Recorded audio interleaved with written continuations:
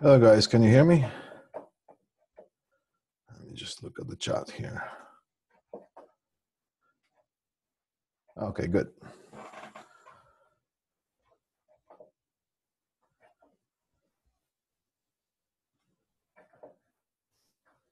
Still admitting people.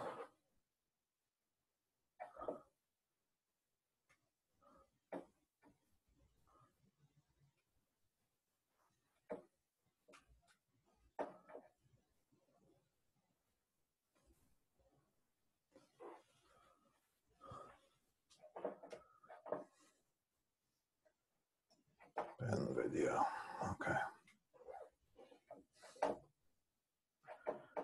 23 people. Anybody still waiting?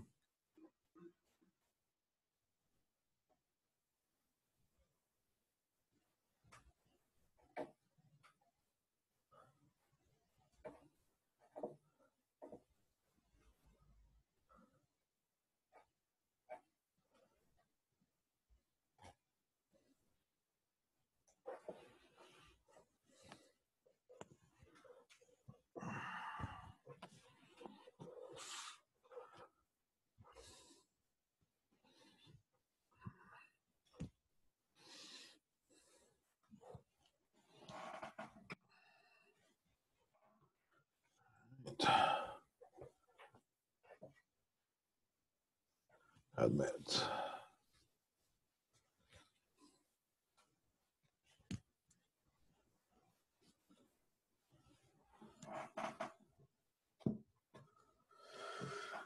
Okay.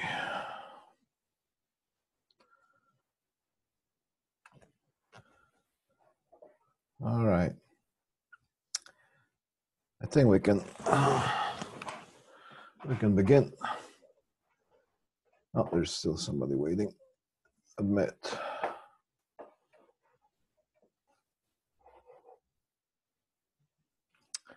We're able to see the playlist where all our classes are recorded.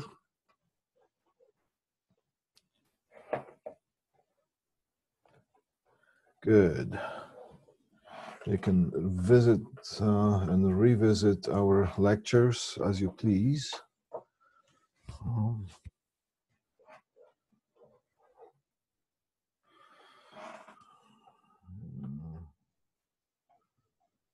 Yeah. Okay, I think we have 25 people. If somebody's still knocking at the door, I will let them in, so to speak, and we can just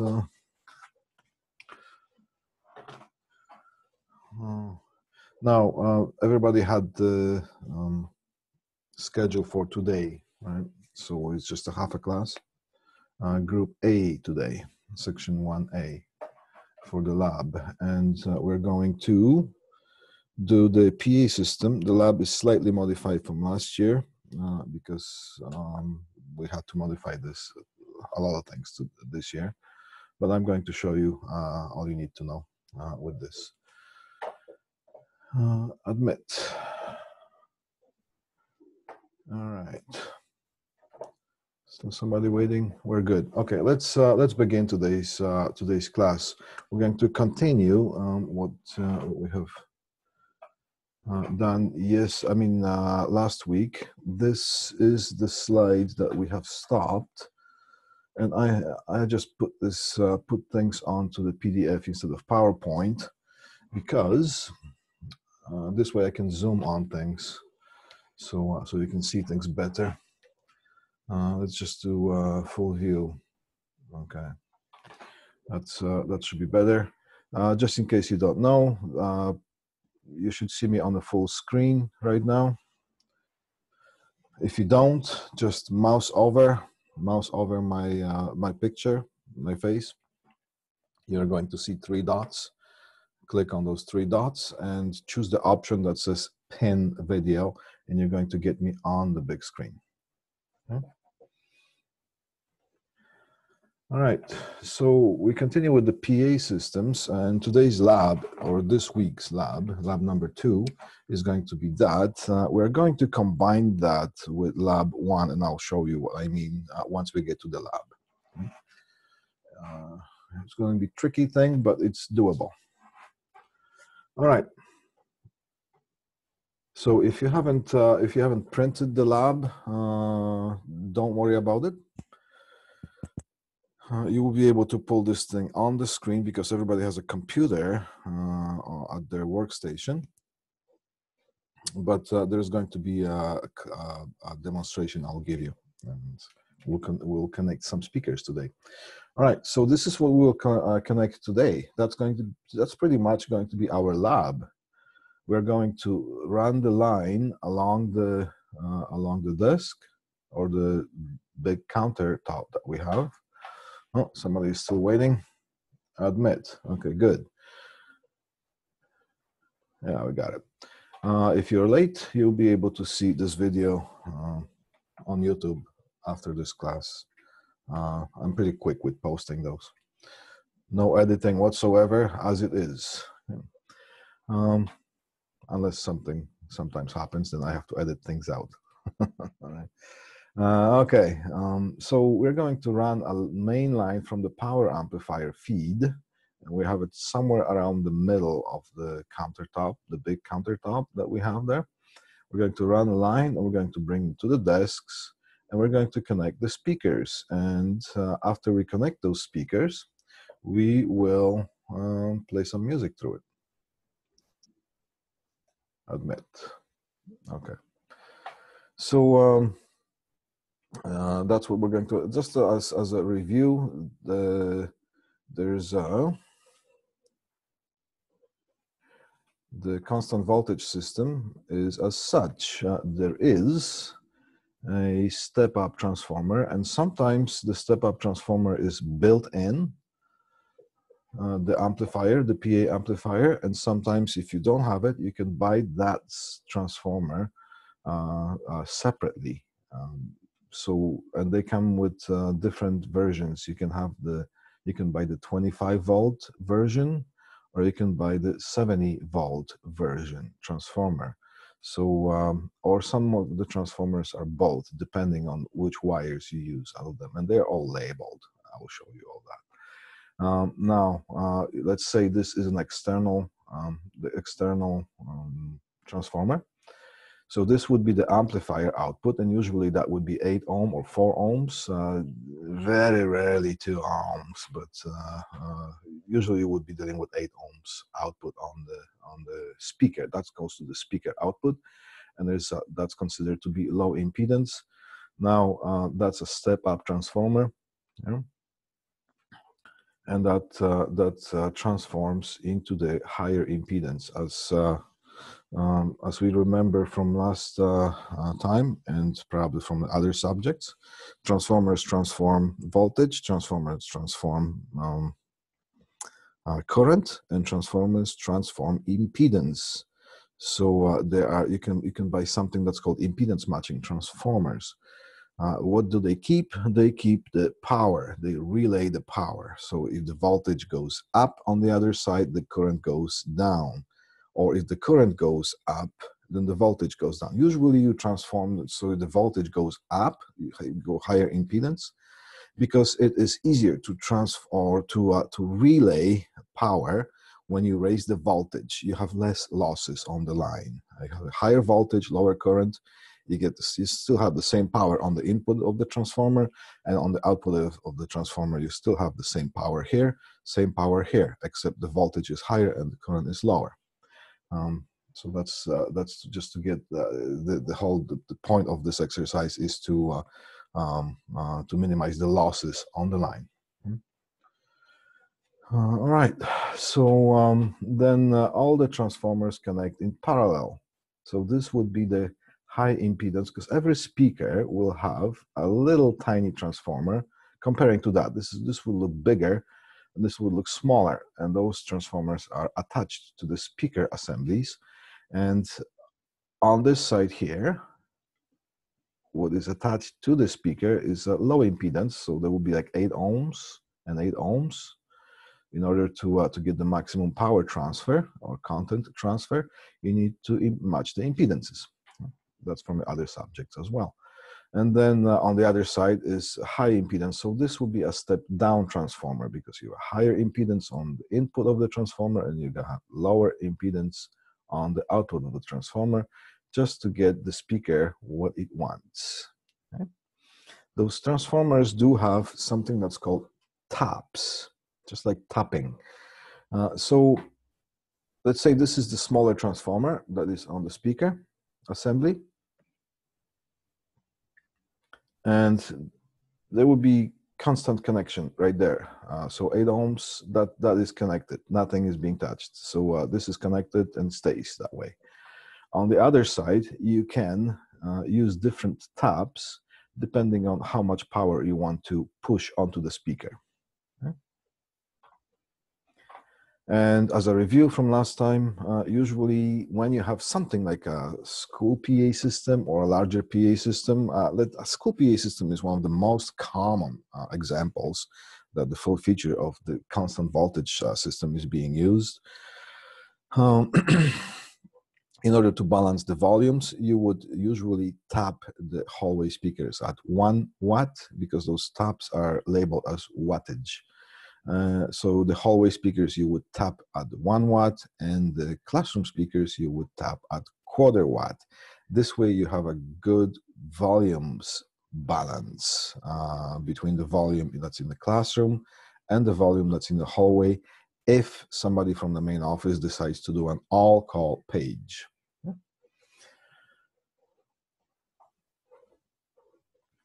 All right, so let's keep going here. These are examples of the equipment that you might see in the industry. This type of PA amplifier, it does have the 78 output. Let me see if I can zoom on this thing here.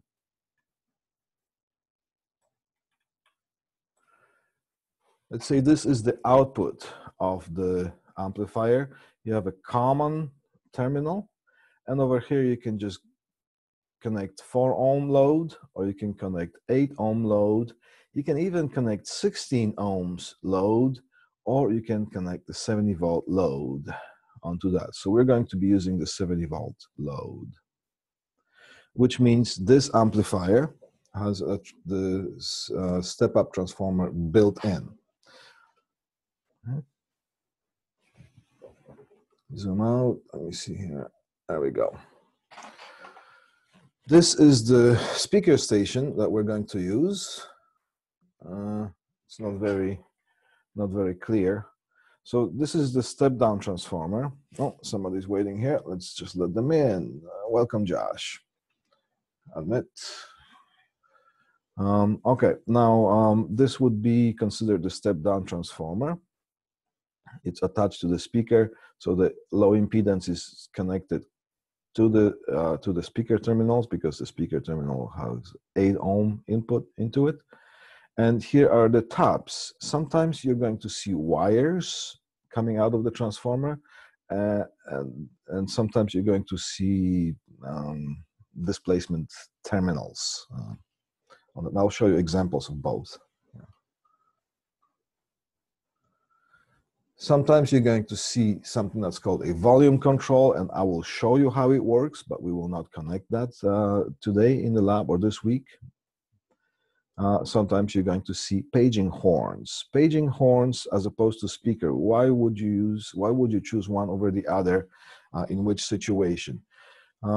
Well, a paging horn you would use in a situation that, let's say there's a large production hall that you can cut through a lot of noise, machinery and whatnot. You would choose to install the paging horn.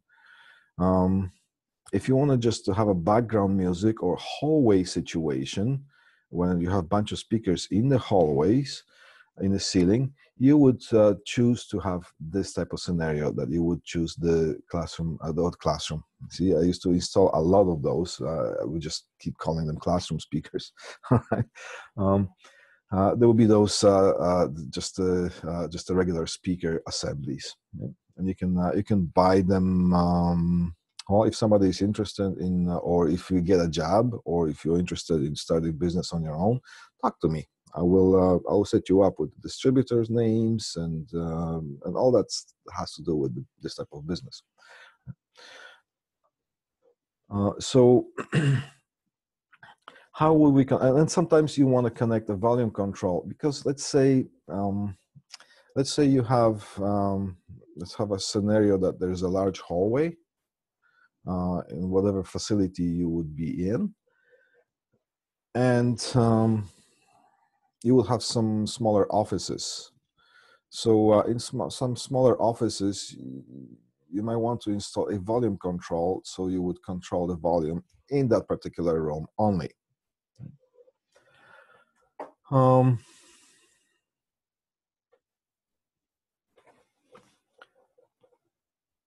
going to explain to you how the horn system works. Why would you choose a horn instead of a paging speaker? Let's say you have a large production hall. I'm just going to, no, I'm going to turn the lights off. Let's say you have a large production hall, just like that. Huge. Where would you put the speakers in this type of scenario? Let's say there's a large production hall with lots of machinery, lots of noise. Well, depending on how the shelving is done, because sometimes some of the shelving can block the sound, and you need to have a PA system in large areas that are production or commercial areas for the safety. It's required that you have the PA system. So if somebody says, leave the building because there's a fire or something like that, then you should be able to do that. Now, remember when I was talking to you about the sound distribution in the closed rooms? Most of the sound that gets to people's ears, it goes from the bouncing of the walls. Now, when you have a production hall, you can't count on the bouncing of the walls to get to the sound that bounces off the walls to get to your ears. Because most of the sound that's there is the noise of the machinery. So you're trying to get as much in straight line as possible, and horns, paging horns, are the best for doing that. Sometimes you want to choose one central location, yeah, or sometimes you might want to choose one location. Try to have one location, because if you distribute the horns in a different way, in different spots in this room, again, you're going to have multiple sound sources coming from different directions and going to the ear, and there's something that's called speech intelligibility that gets lost. You're going to get lots of volume, but you're not going to understand what somebody's saying. If there's a central location, you would probably mount the horns maybe to go that way. You can go 3 or 4 horns. So the sound is coming from one central location, or you can have something like this. You could distribute those like that, or sometimes you can have one bigger horn in one of the corners that services the whole area. I would prefer this or that, because sometimes this here, in this situation, some of the sound propagation doesn't get into all the corners there. But if you have something like that, that's the best. Or you can have something like this, that's also good. Or you can have something like this. You can distribute the sound. If you need more volume, put more speakers, but put them beside each other. So if you have that close to, that's also, if those speakers or the horns are close to each other, that is also considered a single sound source because they're close to each other. So it's called the name for that type of configuration, it's called exploded cluster. Okay? Exploded cluster. Exploded cluster or just cluster. So this will be clustering. Okay. Now, if you want to do exploded cluster, you will have a line here. Oh, yeah. You will have something like this, and this is how you would mount the speakers. So this would be just a cluster right here, and this would be the exploded cluster configuration. You want to minimize the positioning of the sound sources in a room if you want to have good sound distribution, and that has to do with something that's called the sound or speech intelligibility for spoken word. Also work with music. You can actually hear the music playing instead of having a lot of noise and not picking up the single instruments and so on. All right, let's keep going. This is the step-down transformer that is mounted on the speaker, and as you can see over here, you have the wires. So you're going to have one set of wires that are coming out of the transformer. Let's say this box is a transformer. You're going to have one set of wires that is going to be labeled 8 ohms. Okay, and over here, you're going to have a bunch of wires sticking out of that thing. One of them is going to be common, so you're always going to use the common. And over here, you're going to have labels, let's say quarter watt, half watt, half watt, maybe 1 watt, and maybe 2 watts, something like that. So depending on how loud you want that, you would just connect to the main. So this goes to the speaker. That goes right to the speaker, to the 8 ohms section. And over here you have a common. Let's say this is the main line coming out of the amplifier that's coming out from the amp, from there. So this is the one line, this is the output of the amplifier, and you would connect the common to the common, and let's say you would choose one of those, and let's say you want to tap that speaker at 1 watt, you would just choose that and connect that to the hot one. Very simple. And the other ones, all the other ones, you just blind them. You just cut them off, but don't leave them hanging as far as the copper sticking out of them, because they can touch each other, it can touch other things.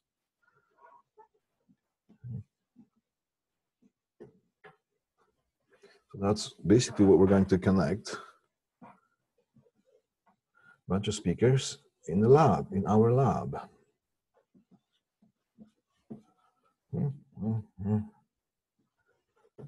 Okay, I always like my board clear. Okay, keep going with this.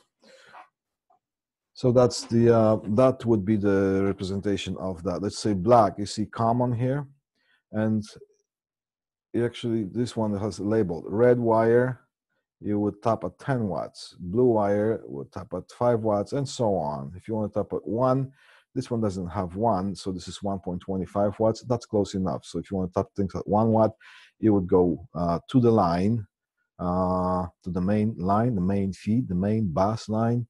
You would go black as common and yellow for the 1 watt. So that would be considered speakers tapped at 1 watt. Sometimes you're going to see transformers looking like this, and you're going to have something that's called spade connectors.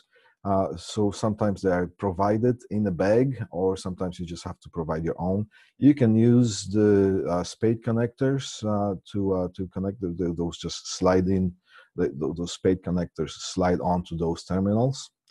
Or sometimes you can just solder them on. The best way is to solder them on, because then you have a sure connection. But if you sometimes if you want to connect using spade connectors, it's just fine too. But sometimes just get ready for it. Sometimes after a while, those connections become oxidized or dirty, or maybe some kind of a residue is happening on some of those contacts. And if that kicks in, you might have some troubles with connections on that. All right, volume control works. Do I have that? Yeah, okay. Volume control works very simple. In a volume control, usually you would have a transformer on this side. It's basically a transformer, and you you just do the tapping on that before you do the tapping on the speaker. So you would tap the speaker at certain level, and before that, between the main line and the speaker, you would connect a volume control, which is also a transformer. So this goes to the main line, just taps into it, and that goes to the speaker. And the way you click, you choose you set the volume on the speakers, you just click between the settings on the transformer. So that's the volume control. You can't have just a regular resistor, or sometimes they call L-pads. Try to avoid L-pads. L-pad, I'm not going to explain what L-pad is, but that's what it looks. Sometimes people use L-pads for volume control. Basically, an L-pad has two resistors on one side, on the other side, and as you turn the volume, one resistor goes up, the other resistor goes down, just to match the impedance. Now, L-pads, you can use, I'm not going to explain in details of how they work. You can Google that if you wish. But I would suggest not using those in a commercial application, simply because the resistors, it's just like a pot, it just touches the sliding bar on it. They do heat up, and actually L-pad in a commercial environment, if it's just like a little tiny radio system or something at home that you're doing that's very, very low power, and I mean like 1 or 2 watts, 5 watts maybe, then you can use L-pad just as a hobby or small type of L-pad in environment. But in the industrial environment, please do not use L-pads. They can heat up, and they can actually start a fire. If you see one of those, I'd encourage you to Google this, what L-pad is. If you see one of those, just tell the customer that you would like to replace that because of the safety reasons. And you're going to see some of the old installations. Somebody who thinks that they know something, they will install some of those. Right? Okay. How does the volume control work? Well, again, if there is a main line, this is a wire. This is from the amplifier. That's where the amplifier is.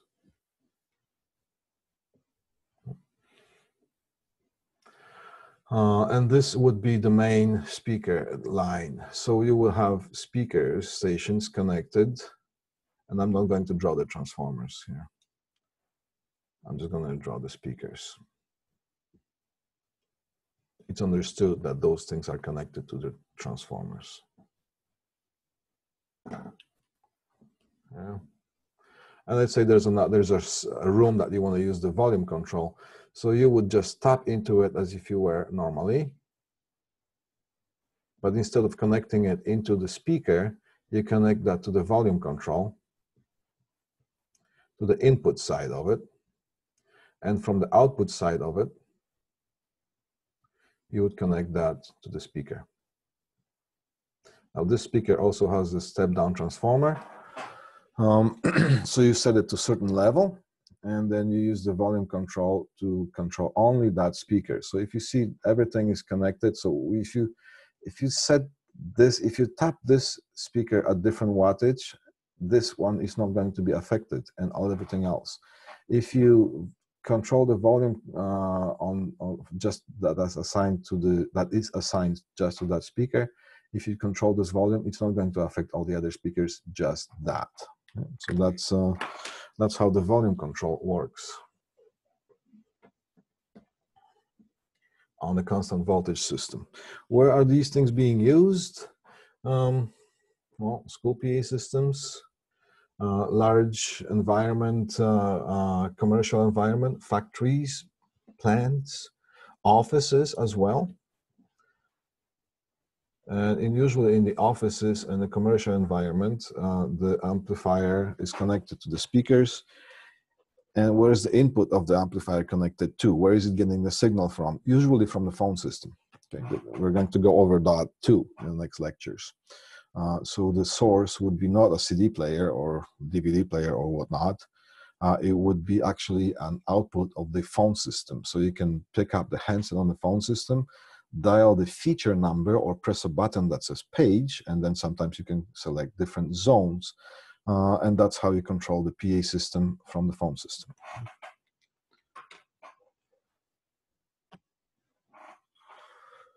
Right, so again, in this situation here, you would have amplifier coming in, or not amplifier, well, yeah, that would be the main line coming in, and quite often these are labeled.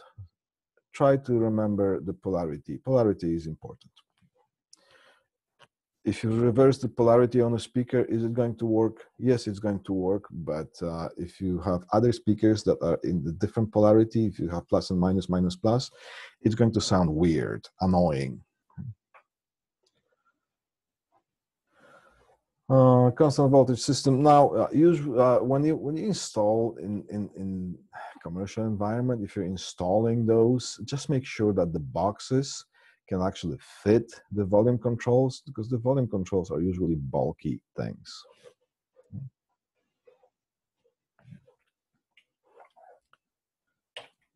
Oh, yeah. This is what the speaker station looks like. This would be the two wires connected right to the speaker, and these would be the wires that are connecting to the line. We talked about that, and you can view this as you download the posted lecture notes. What did I say here? In a commercial environment, most ceiling speaker stations are installed within the drop ceiling tiles. That's what the drop ceiling tiles look like. And as a word of advice, if I can give you, if you ever build a house or office or anything like that, in the office, try not to install drywall ceiling, because you're always going to have to add wires and modify things. Technology advances, and there's always something new comes up, or you might want to change something. And if you have a drywall ceiling, you're going to have a hard time adding some connections. If you have ceiling tiles like this, you just pop the ceiling tile and install the devices and run the wires. Also, if you in the future you're going to get houses, you buy a house, in the basement, try to have that type of a ceiling, drop ceiling. There are some beautiful tiles, decor type of tiles, as opposed to just a regular bread and butter commercial thing. Then and you can have the ceiling looking really nice in your house. Plus, it actually, the sound is better in the basement, because they do dampen the sound, so it does sound better when you talk to each other in the basement of the house. And when you have that type of ceiling, you can just pop the tiles, and you have access to the floor above. So you can run security wires. Later on, you can run what do you call it? Home automation systems, thermostats, and whatnot. New technology comes up on the market, no problem installing it. Plus, you have access to all the plumbing and stuff. I always give that advice to people. So what do they say here? Ceiling tiles are made of the soft material. Oh yeah, okay. And are not designed to hold devices such as speakers. Use mounting brackets that attach to the support grid. So here's the support grid, and that's where the ceiling tiles. The support grid is meant to just hold the ceiling tiles in place. Do not mount devices directly on the ceiling tiles that are not supported by anything else. This will be the bracket. So this part of the bracket, see those corners here? They rest on the support rails of the whole ceiling, just like here. And that's what's supporting whatever the device is. You could have speakers, you could have pot lights, you can have whatever else. This way, you are sure that this thing is not going to fall down on your head. That's one. Or it's not going to bulge. Sometimes it looks ugly, especially when you do some job for somebody that you get paid for. And you would hate somebody to call you 6 months down the road saying that the devices are kind of sagging from the ceiling. Now, if it's just a little tiny device, like for example, the calculator size here, or maybe even smaller, just a tiny little light thing such as security motion sensor or glass break detector, which is really light, yes, you can mount that directly on the ceiling. You don't need the heavy things, but you know what I mean when it comes to speakers are heavy and they will sag. Okay? All right, so this is the end of this part. Now let me queue up the second part of the PA system. PA system part 2. Okay. Now, public PA system or public address PA systems, they are not just the speakers that you mount in McDonald's or KFC to play the background music or in the schools and factories. They're also, the PA systems also come in, this is the stage. This is the stage gear or the stage setup or live stage setup. You could have smaller venue, maybe 200 people. You don't need anything like that. But this is an example of a huge stage that actually some construction knowledge is required. So this stage, after it is set up, it looks like this. Okay, so from that in the data, so sometimes it takes about 2 weeks, couple weeks for them for the construction crews to set it up, and when the event happens, it might actually look like something like this. Yeah? And then after the whole thing is done, they tear it down. It takes about a week as well. Now, I'm just going to, let's just bring in a full view here, so a little bit better, just to see things better. Full screen mode, okay. How are we doing with time? We're doing okay. So that's a live performance, typical stage setup. Now, the live performance setup used to be just an analog, which would be something like this. Okay? Or sometimes there's a digital setup, which also looks like that, but it's the wiring is slightly different. You're using a lot less wiring because instead of running, let's say, 16 channel, so if you have a 16 channel snake going from the mixing board onto the stage breakout box, then you would have to have 16 wires in that snake, and those snakes get thick. It's been done. It's one of the best setups. But sometimes when you get the digital setup, you just have one Cat5e cable, computer cable, just the one that you connect your computer to your internet, and that serves all 16 channels and just a tiny bit of a wire.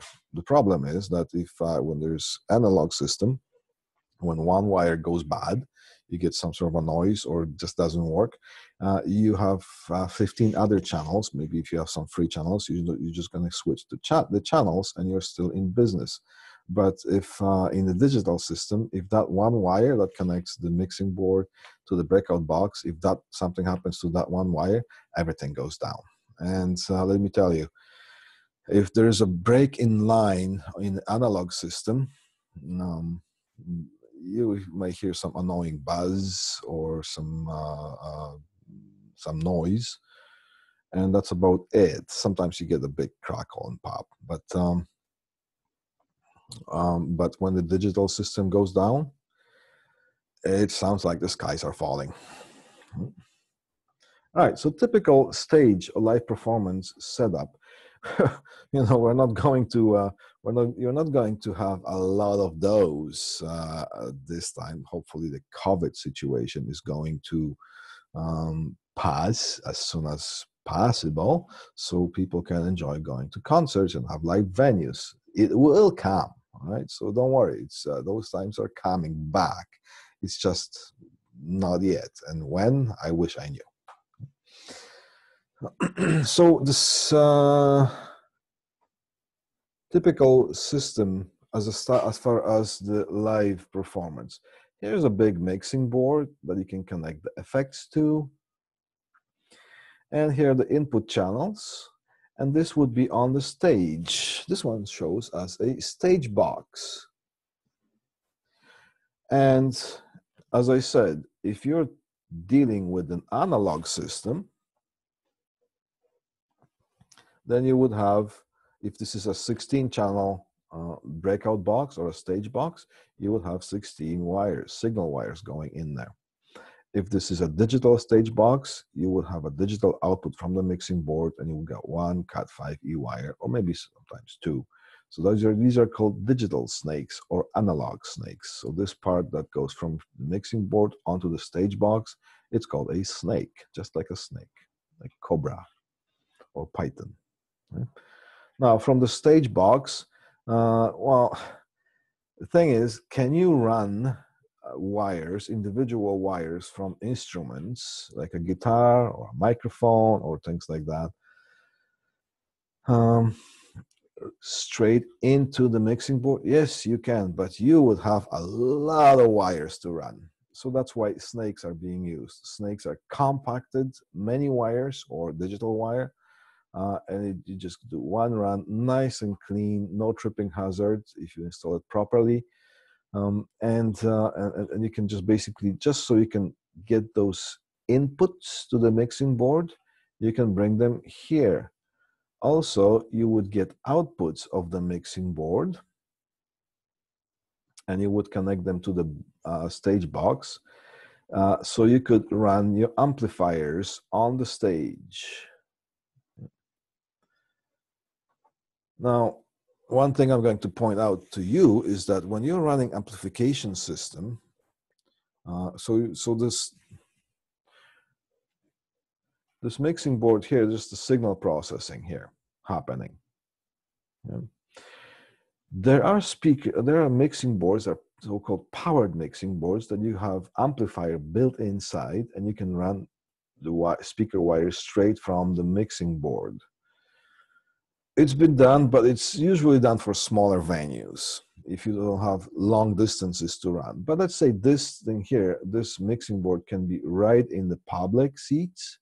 So you would have 100 feet from the stage in the comfortable spot, so you can mix down the whole rock and roll band or a theater event or whatever it is.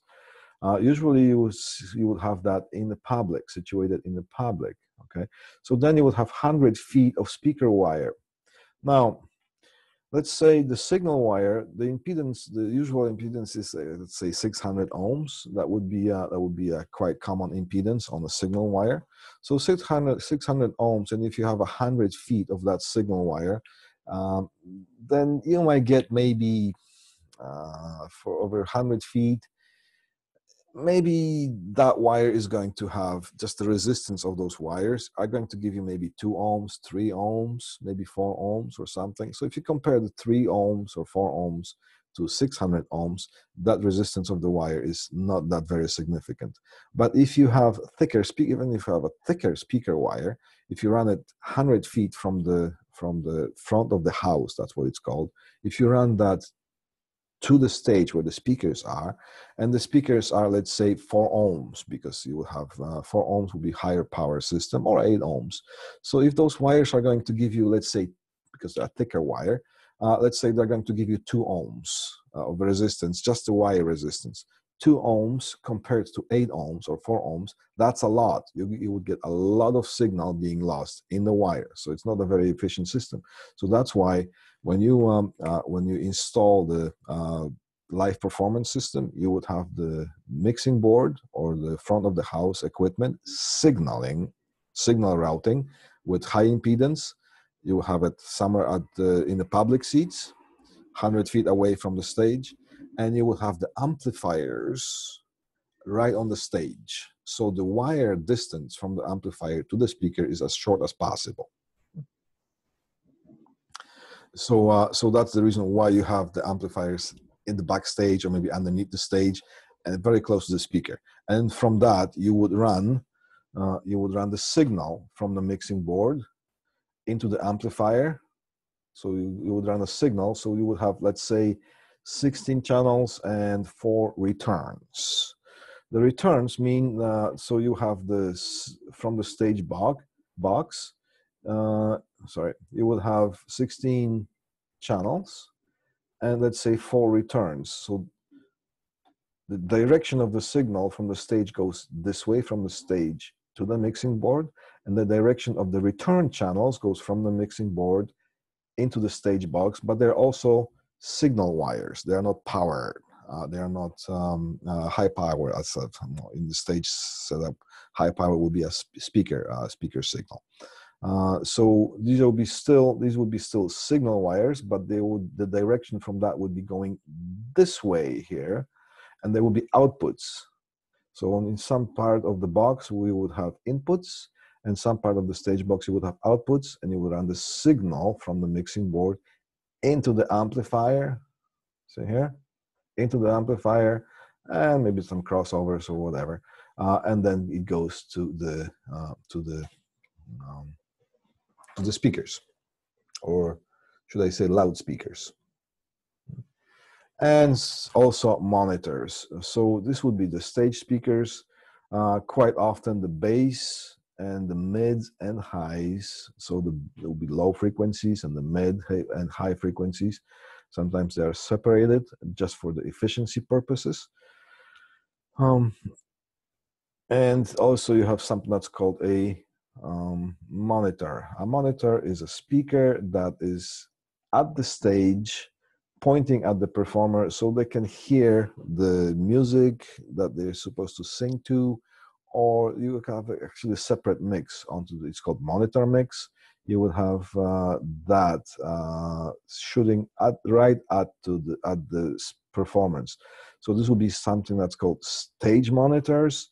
Sometimes what you get is something that's called in-ear monitors, like going inside your ear. So they look like hearing aids. So in this case, it is in many cases you abandon the stage monitor system because people would go with the in-ear monitors, and there's a completely separate mix going into those. There is a live person that's doing a mixing that goes to the public, and the signal, all signals from the stage are being split. It's called a split snake or split signal. It goes to the other mixing board, and there's another group of people or a person just doing the mix just for the artist. And some artists wants, I want to have more piano in my ears and less bass guitar, or so on. So there are separate mixes. Sometimes you have combination of both.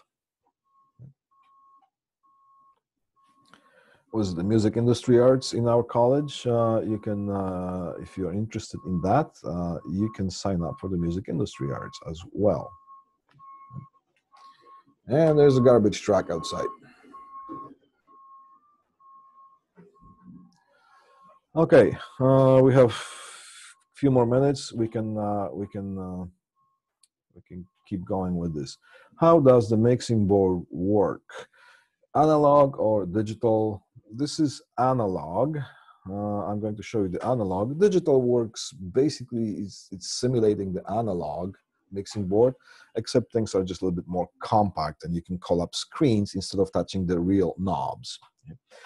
Let's just take a look at this is a, well, you can buy a little mixing board. So we have two microphone channels, maybe two line level channels coming in. So it's like a 4-channel mixing board. You can pretty much get this thing at local store. PA Shop here is one. There's some other music stores around London, or on Amazon. You can get or whatever else. You can pick this up pretty much for about less than $200. Right?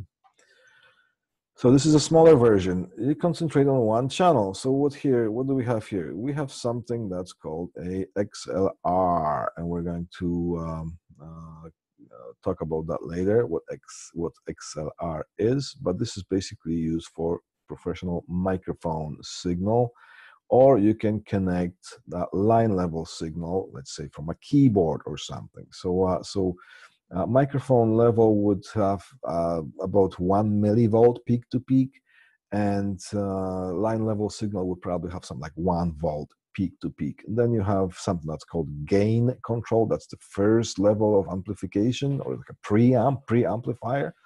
Depending on what type of source you have, you might want to bump up the signal, or you might want to not have the signal coming not as strong.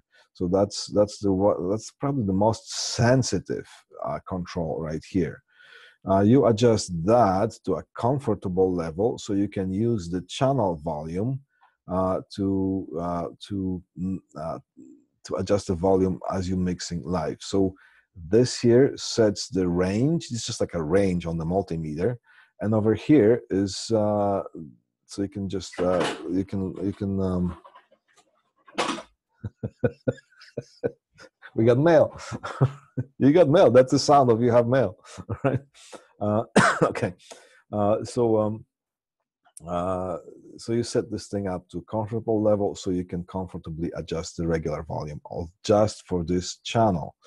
And usually you would have some equalization happening. So this one has high and low. That's it. It doesn't have mids. All right, that's okay. And there's an auxiliary input here. And over here you have, I don't even know what this one is, effects. So it's another input. Yeah, okay, it says effects on it. So somewhere, if I see auxiliary, I'm going to look for auxiliary input somewhere here, okay? Or maybe at the front. And if you have effects, I'm going to look for FX input somewhere here. Okay, so you can insert things into the okay. Actually, this is output. Sorry, this is the output. You can send that. See, okay, it's been a while. You can send this to the auxiliary output. So you can have main output coming out of this, or you can have auxiliary output coming out of this. So you can control how much of the sound goes to the main stage mix and how much of the signal goes to, let's say, stage monitors. Or you can have left and right also. Because this one, I don't see, sometimes you have balance, but usually in this one here, I don't see it. You can send this channel to left, this channel to the left main output channel, or to the right output channel. This one doesn't have. And here's the main volume control just for this strip. This strip just goes same as that. This one is a little bit different. It doesn't have the microphone inputs. It has left and right inputs. And it also has gain, a little bit EQ, and same as the other ones. This seems like it's a main equalizer. You can set for the main channel, main output channel. You can set up. You can excuse me. You can equalize things a little bit better. Quite for the most optimal sound, or maybe to reduce feedback and whatnot. Tape in previous classes, previous years. I can see one that says tape in and tape out, and people say, what does that mean, tape? Well, in the good old days, you used to have something that's called the tape recorders, and sometimes there would be the reel-to-reel tape recorders. If you ever watched Pulp Fiction, in one of the scenes when Mr. John Travolta goes to somebody's house, and as part of the furniture you could see a big player, music player, audio player that has reels, so that would be a tape on it. And sometimes later on you would have the tape decks. You would just have the cassette players, and it just, the terminology just stayed that way. Okay? But can you connect MP3 player to that? Yes, but it's not going to see MP3 player. It's going to say tape in or tape out. So there'll be the input for that device, whatever it is, or you can just send it out for whatever reason you might want to. Headphone output, self-explanatory. The outputs section of that, or sometimes, okay, so these are the magnifications of what I just explained to you. So I'm not going to, if you have any questions, just send me an email. Or if you, sometimes, if you're interested in setting audio for live performance, talk to me. I can set you up with things as well. These here are, you see, this is the main mixing board. And what I did is I just cut and paste in Photoshop different sections of that. So I was just explaining this. Now, here's a big mixing board. Big mixing board is nothing else as this, except it has more channels. This is a 48 channel mixing board. It's an analog mixing board. Now, the digital mixing board works pretty much the same way, except it's more efficient because you would have a smaller package, manageable, so you can actually carry it, one person under your arm. And the inputs are digital, so you don't have those inputs. You just have an output for a digital snake, and you have a stage box that has many of those there. So you plug those in, and if you want to switch between different channels, let's say over here in the analog, you have instant access, physical access to all the channels. You can control all the channels. But if you have digital mixing board, you would have a smaller version of that, and you have screens. So let's say you would switch. I want to control channel 1 through 6, or 1 through 4, or 1 through 8, and you will have on the window, you will have same knobs, but these knobs will be channel 1, 2, 3, 4, 5, 6. And if you want to control channels 8 to 12, you would press a button, and the whole thing would just shift, and these same knobs would control channels 8 till 12, or so on. So yeah, it's a bit of a mouthful. Of course, just by me showing you this, you're not going to become an expert on sending audio, but now you have a pretty good idea of how to set things up. Now, what I'm going to do is 5 minutes till the end of the class. So if you have other classes to go to, by all means, just log out and leave if you need to. But I'm going to keep going, and after I post this thing on YouTube, you can revisit that, and you can just watch the final few minutes of whatever it is, because I think we're running out of time. Okay, so so I'm just going to keep going, and if you need to log out, just go ahead. Okay, I'm going to post this recorded session right as a part of the playlist. Oh, labs, you just come in today and bring, same as last time, you just bring your side cutters and you bring the tape that I gave you. And of course, PPE, safety glasses, and you need a face mask. All right, so I'm going to keep going, and you can visit that later if you want. All right, now this is an example of a digital mixing board. Just as I said, you have a common set of control knobs, and here is a screen that you will see the channels, or what you want to control with different controls here. I think this one is the Yamaha CL5.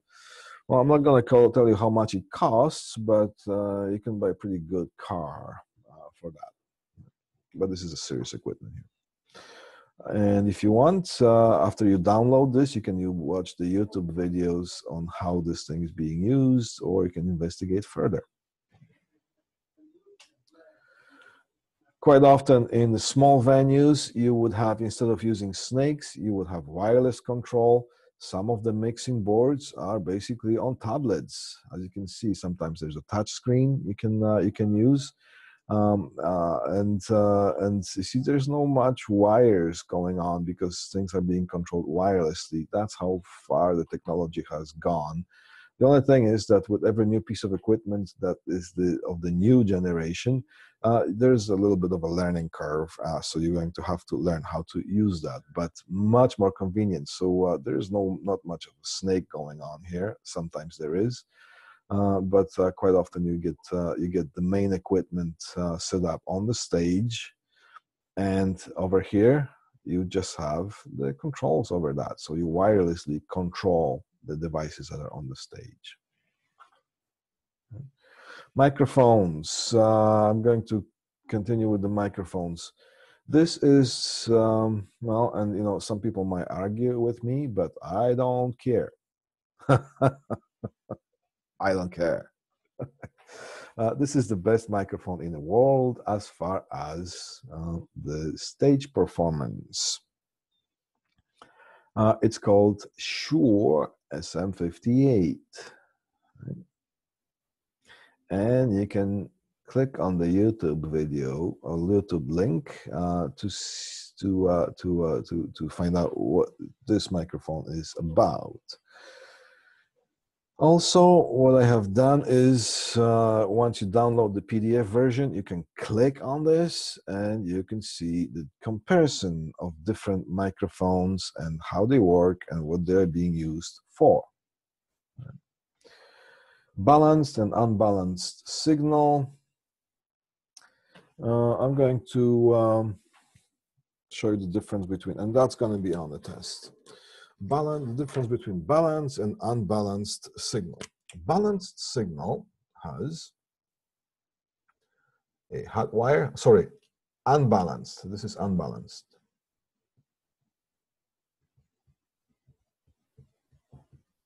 That's unbalanced signal. It's going to have a hot wire, which is a signal, and it's going to have the reference wire. So the reference is mostly connected to ground. And whichever direction it goes, let's say this is a, let's say it goes this way here, from a keyboard to a mixing board. This line here is going to have a signal. It's a waveform, right on that. Right? And this is just as a reference. It's okay to use unbalanced signals if the signal is strong, because if you have a noise, you're just going to have a little tiny bit of a noise on that, and quite often it just becomes so small in comparison to the strong line level signal, which would be something like 1 volt peak to peak. Peak to peak. And I usually put my units in square brackets, and this is supposed to be 1. So that would be a line level.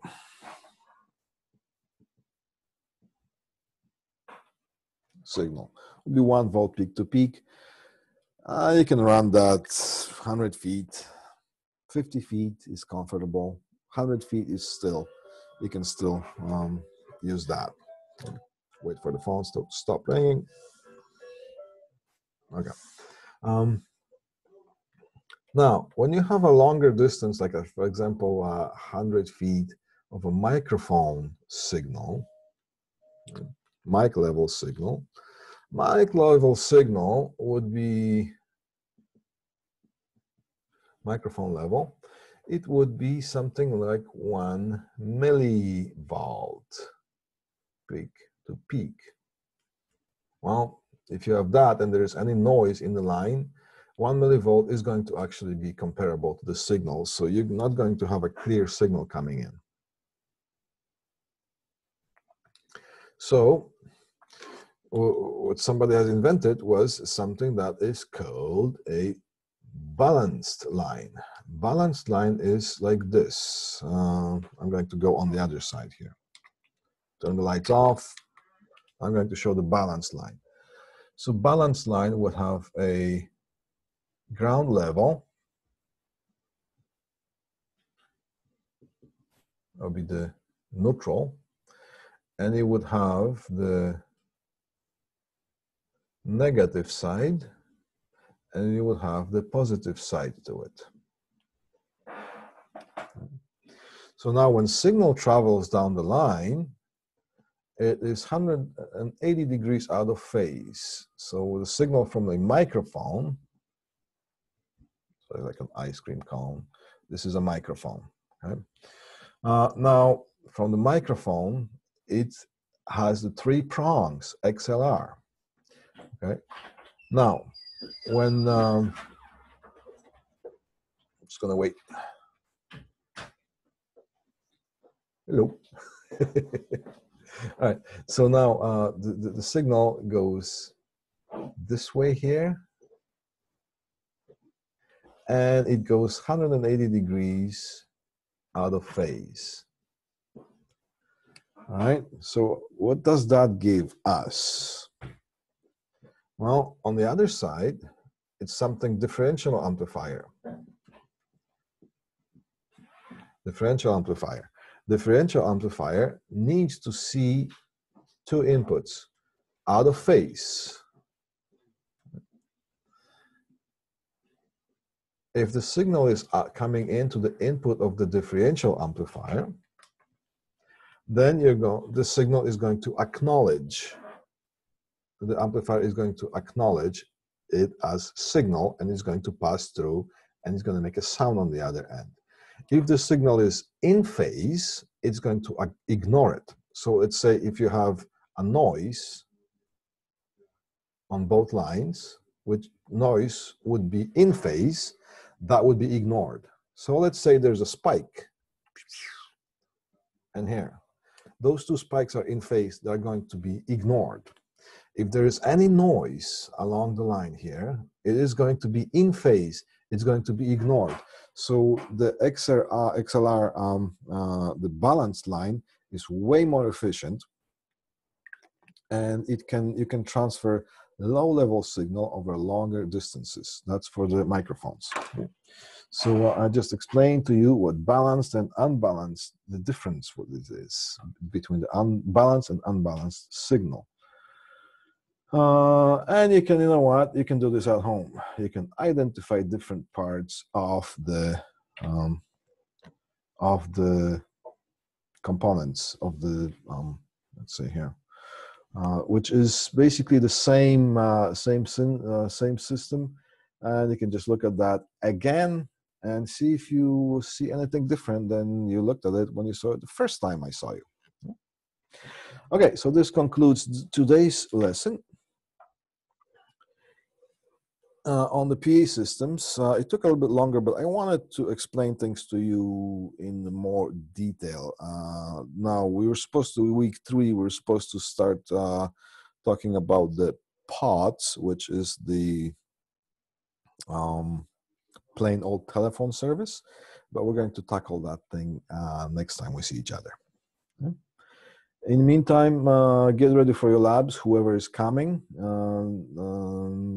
Today is section 1A lab coming in. Bring your side cutters, bring your tape, bring yourselves, and your PPE, safety glasses, and face covering mask. This concludes today's lesson. Thank you, goodbye, and I'll see you when I see you.